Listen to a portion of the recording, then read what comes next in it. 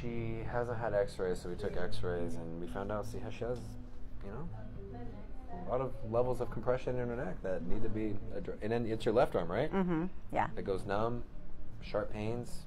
Do you ever get it in your hands too? Like right now it's in my hands. All these nerves, there's a brachial plexus of nerves on the low neck, supply the whole arm. Okay? Enough with education. Let's get to the cracking. Ooh, yeah, it's right. You're gonna tell me before you crack me, right? No. Well, yeah, I'm gonna do it like right here. Okay. There. That was good. You breathing? Oh wow. Yeah. She needed that. Oh. That was amazing. That was good.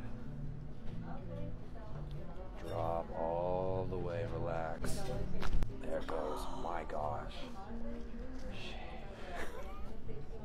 Let it go. Yeah. Ooh. Wow. Yeah. Both that, but these are good for the hips, low back as well. Ooh. You okay? Yeah. Relax it all the way. There it goes. Oh boy. Yeah. See what I'm saying? Mm-hmm. I'm gonna just take this out and then you can just relax. There you go.